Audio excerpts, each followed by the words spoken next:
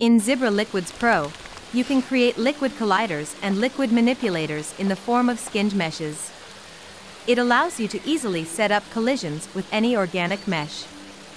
For example, with some human or animal character, such as the zebra shown here. Let's get started with Zibra Skinned Mesh SDF feature. Firstly, you need to have a skinned mesh in your scene.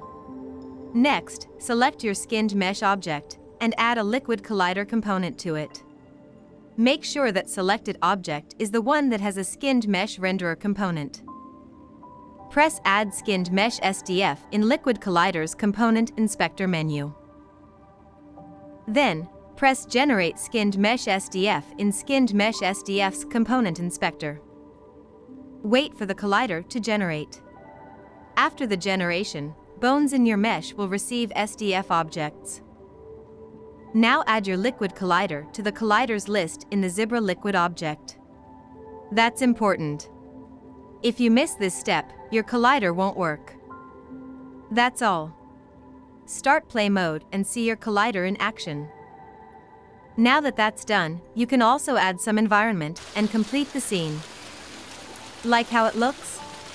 You can also use manipulators like emitters, force fields, detectors, and voids with skinned mesh SDF.